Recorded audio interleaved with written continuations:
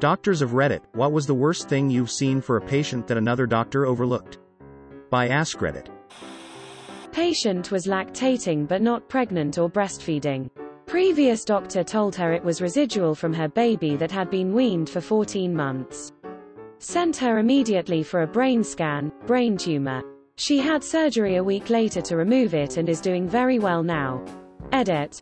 Wow, I didn't think anyone would even read this, or I would have explained better, tried to sound a bit more professional. I did not do any of the follow-up care. She left my office with a referral for an MRI and a referral to an endocrinologist, who took over care. Also, please, if you are concerned about your health in any way or are not happy with your doctor, care, obtain your medical records and bring them with you to a different doctor. Don't solicit medical advice from strangers on the internet that know nothing at all about your medical history. That is very dangerous to your health. This happened to me. My daughter was 5 years old and I was still lactating. My doctors didn't listen and told me my husband was playing with my breast too much. I went to my cousin, who is a Jin, and she spoke with my doctor and he ran some test. Turns out I have a Rathke's cleft pouch on my pituitary gland. It was drained and came back. Due to other doctors not listening to me, it took another 8 years for them to find out I have Addison's disease. By then I shocked everyone that I was even alive.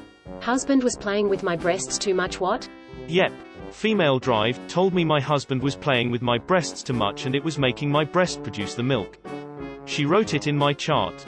Also my periods stopped, and I was told that I was going through menopause early. Mind you, I was 29 at that time.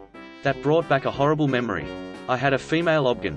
I asked for a refill on pain medication. I'm on the table, pants down, and she walks in, sits down, and says, "Books, I think you're an addict.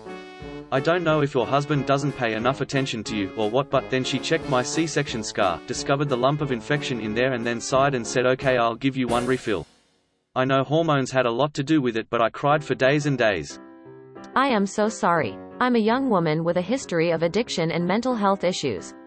Even though I've been clean for years, I can't mention any concern I have about my health without a doctor thinking I'm looking for something. It's horrible. It is an awful, awful feeling. It is an awful feeling. Years later I had my gallbladder out and then developed sphincter of Oddi syndrome. I would rather die at home than go to the ER and have them look at me like I'm the dirt on their shoe. Because I must be de-seeking. Despite all the medical records they had from my doc all the way to IU Med. Terrible feeling. Wait, what? My youngest is almost 6.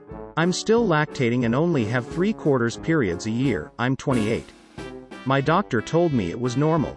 Looks like I'll be going back to see a different doctor to make sure. Please see another doctor about it. They should at least do some blood work on you. And if they say it's normal again, ask for a referral to an endocrinologist. I've no intention to worry you, but yes, please see a different doctor. I started lactating at 19, having never been pregnant, and the doctor I saw also told me I was playing with my boobs too much. I was so embarrassed. Being young and not knowing better, I just lived with it and wouldn't allow my now husband near my boobs and wouldn't even touch them in the shower. It took 6 years and finally trying, and failing, to start a family and having super irregular periods before a new doctor diagnosed me with hyperprolactinemia. All it would have taken that original doctor was to run a simple blood test instead of telling me to stop playing with myself and acting like I was a pervert. I am so sorry you had to go through this street the hands of a stupid doctor. How are you now? Everything turned out fine once I found a doctor that wasn't a complete moron. The doctor that diagnosed my issue had no plans to treat it and pretty much had a "sucks to be you" attitude, so it took another year to get in with a doctor that realized there is a medication designed just to treat my condition. After I got on the correct medication, I stopped spontaneously lactating, regulated my periods, ovulation, and went on to have 2 healthy children. I hope that you have fared well since getting your own correct diagnosis. I can't imagine how much more taxing an experience it was for you, considering it was life-threatening. Jesus Christ. I'm glad you trusted yourself and saw another doctor. Me too. I am pretty insistent. Whoa, women are told it can take years to dry up completely. That's scary. It can take years for some people, but if you've stopped lactating and spontaneously start again, it's definitely important to check it out. Pituitary tumors can cause spontaneous lactation. It sounds like this patient had stopped lactating and suddenly started again, but the first doctor blew off her concerns. So, should I be worried? I've never had children but experience mild lactation. As in just a few drops every other day. Figured it is due to manual stimulation, but now I'm not so sure. Skeptical smiley face, my GP knows but hasn't addressed it. A friend of mine had a similar issue. It was a hormonal issue that could have done serious damage if untreated. Sadly, I don't remember the details. Please get it checked out. Insist if you must, or get a second opinion. And if the doctor refuses to do anything, tell them that you need that noted in your chart. 90% of the time, they'll say, fine, and do the testing. Once when I was a medical student on surgery rotation, in trauma, we had a patient come in after he fell on the street and bonked his head. Well, apparently he had fallen once earlier that day and was discharged when the trauma workup at the other hospital was negative for injuries. We examined him and noticed his eyes were kinda yellow. So as part of our trauma workup, given that he couldn't give a great story and we couldn't be sure what happened, we CT scanned his abdomen, and saw his common bile duct was like 3 times normal size, could drive a truck through it. About the time, next set of vitals, his temp was 103 F.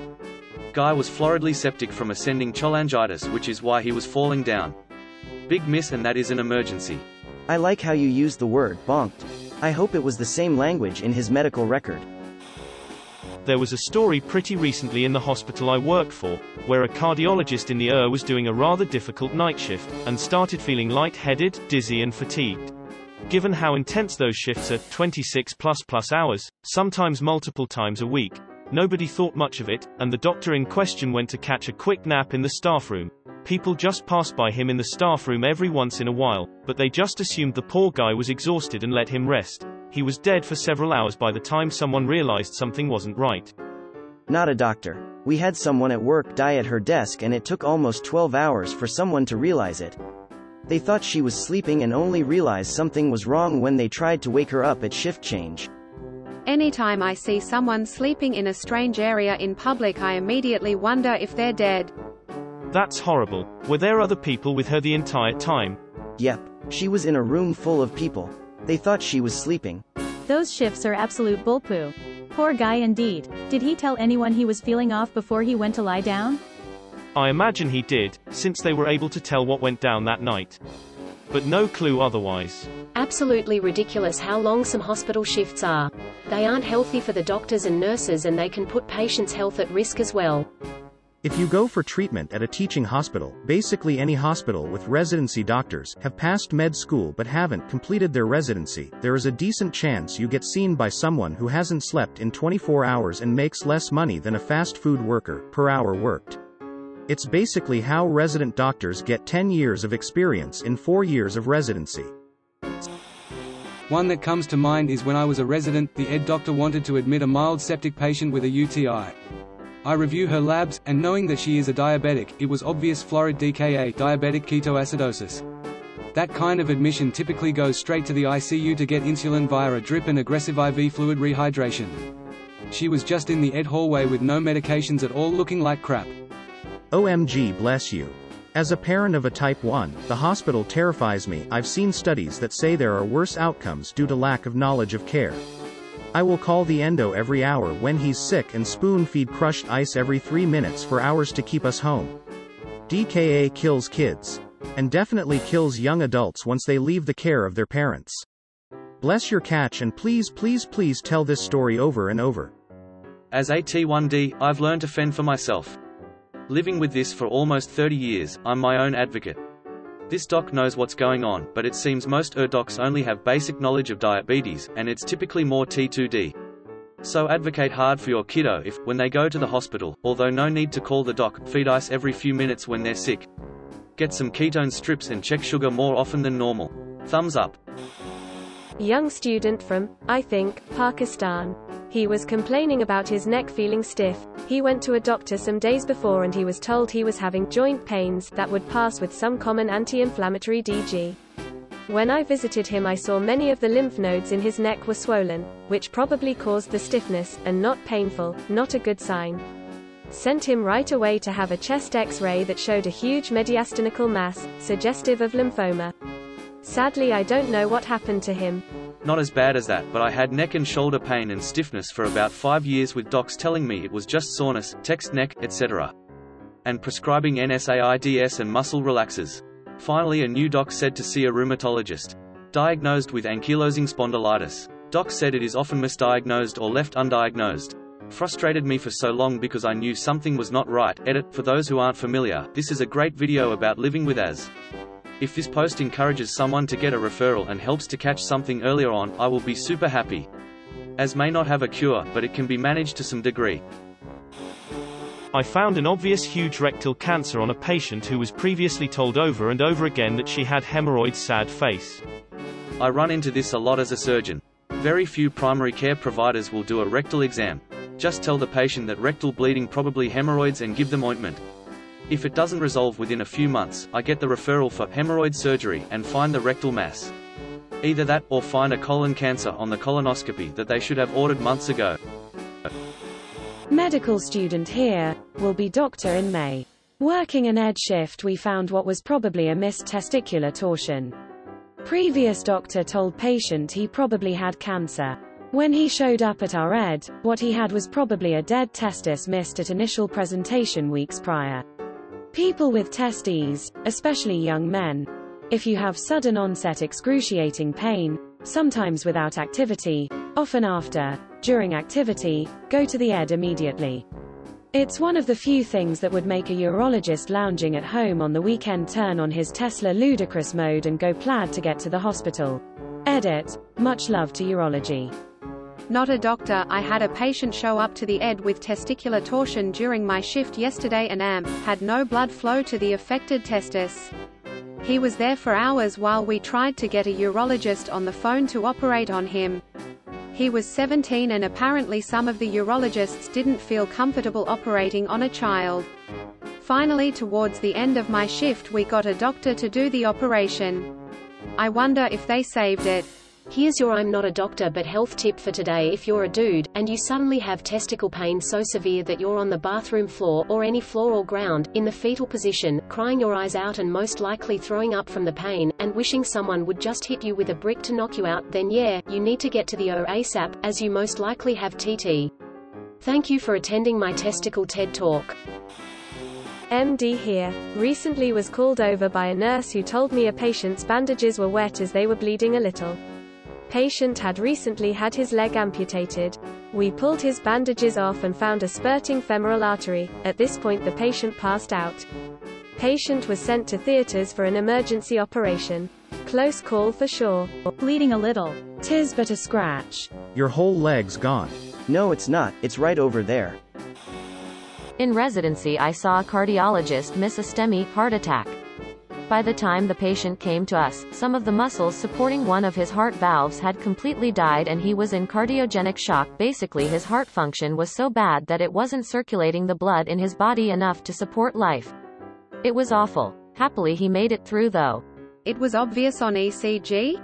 It was like textbook tombstones on the ECG, no idea how it was missed. Life pro tip: when seeking a second opinion, don't tell them it's a second opinion. You want a second first opinion, not a confirmation of the first opinion. I have been to multiple doctors who would not contradict the diagnosis of another doctor, even with test results that ruled out the initial diagnosis, or confirmed a contrary diagnosis. I was thinking about this reading all the other responses. The reason you get a second opinion is to get a fresh pair of eyes. If you bias them by telling them, then it's their eyes aren't fresh anymore. I suppose I have one for this. Is a resident doctor. We saw a kid in the emerge for difficulty walking. He had been slowly losing the ability to walk over months, and also had random unexplained projectile vomiting episodes. Looking at his records, he saw his doctor several times who x-rayed one hip, then the other hip, gave some Zofran etc. Turns out on exam he is blatantly ataxic, bad coordination, and can't even stand. Failed all our bedside neurological examinations for cerebellum function. It was obvious to me and I'm not even good at this yet. Did a CT scan. Big ass tumor in his cerebellum.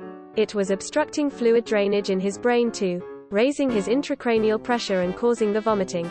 Had to call in the neurosurgeons overnight for emergency drain and he went to ICU. Later had more surgery for the tumor. My supervisor got pretty emotional about it actually. Edit, thanks everyone. The history was that he really declined further over the last few days, prompting the ED visit, so he looked really bad for us, but I'm not sure what he looked like before. To any med students reading this, 1. Do an exam. 2. It's okay to cry sometimes. Jesus, that's horrible. Was he okay, do you know? I haven't followed up yet because our children's hospital uses its own EMR and I've been at other hospitals. Just based on the scan though, I think it would be hard to survive long term and he would have deficits if so.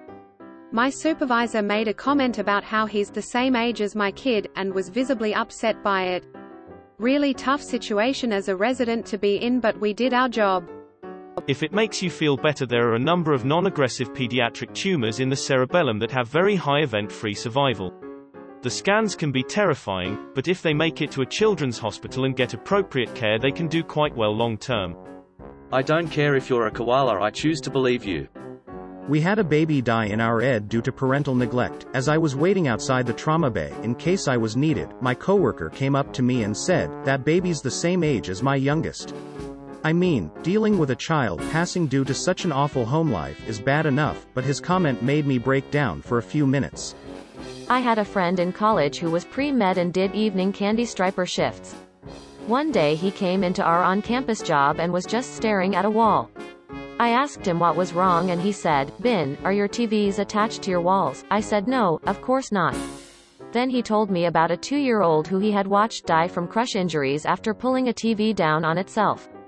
The baby was the same age as my friend's brother. That was probably 15 years ago, and I have thought about that pretty much monthly since.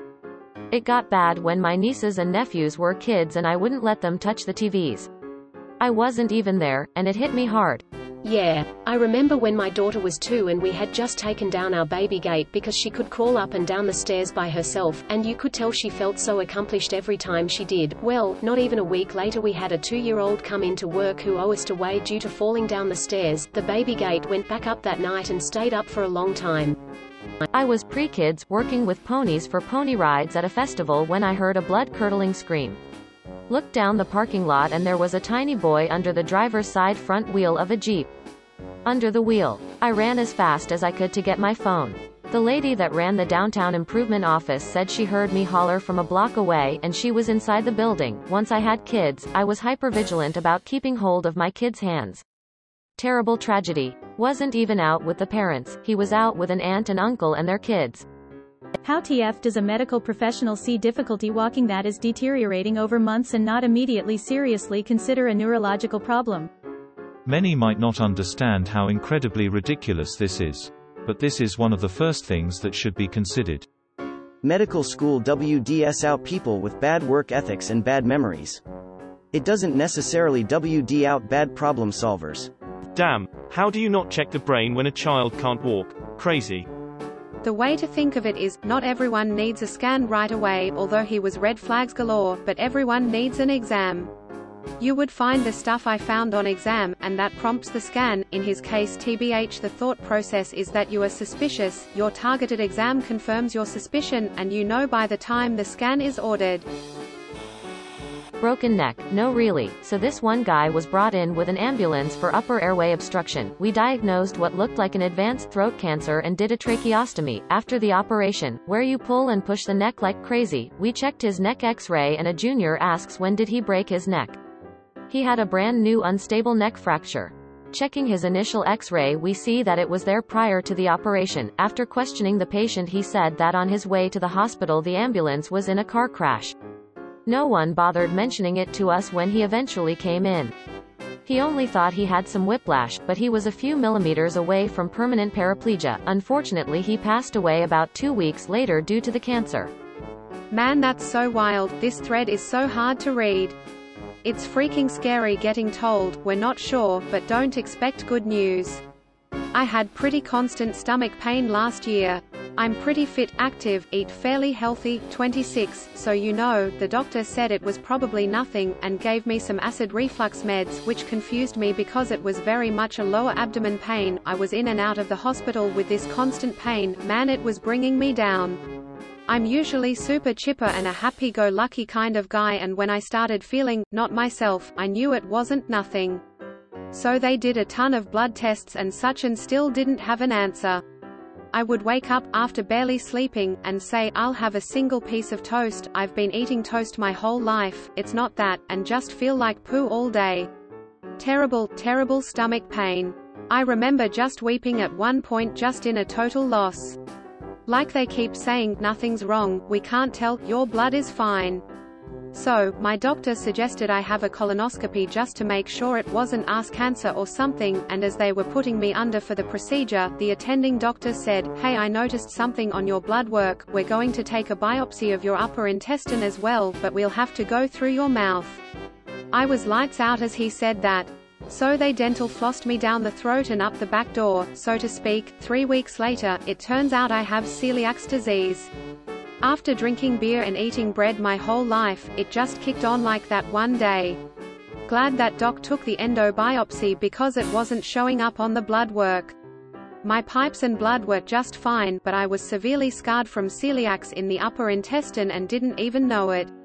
It was starting to block proper nutrients from getting absorbed, so if I didn't get that I would have presented to the a few weeks later with scurvy, wild stuff, and honestly, best case scenario because my treatment is just, don't eat wheat. I have to admit, already being lactose intolerant that was kind of shirty, hey, to hear, but hey, what can you do? Could have been much worse, but not fun to go through during COVID times and alone, TLDR, as I was fading from surgery DG before a colonoscopy and a doc added an extra step to the procedure and figured it out. My fiancé describes the reaction from eating even a relatively small amount of gluten as being tied to the toilet for days and emptying your body of everything possible. She went through a lot of her teens being malnourished because of undiagnosed celiacs. At least there are some good food alternatives for most things since gluten-free became a pretty popular nutrition fad. I feel for your fiancé. But that's another thing about celiacs, it's really tough to pin down because it doesn't really show up on blood panels well, and the only way to get a definitive diagnosis is a biopsy. Another thing is that it impacts people differently. Like, I don't get the trots, but I feel like I have to go. You know? So I end up sitting on the toilet for hours just trying. It's not constipation either, because when I actually need to go it works fine. Another thing is that it drains my energy. I don't know what it is, but it just kills me. That along with the terrible bloating and cramps and pain, it's just the worst. One little bite of anything gluten can spark the reaction for days. There's nothing that helps it either. My friend has celiac too. It just hit her out of the blue in college. Apparently it can just start for no reason at any time. Isn't that just great? Ugh, I feel for your friend, at least she figured it all out. And yeah, apparently is genetic. I'm one of 5 and no one else has problems. I drew the short straw apparently.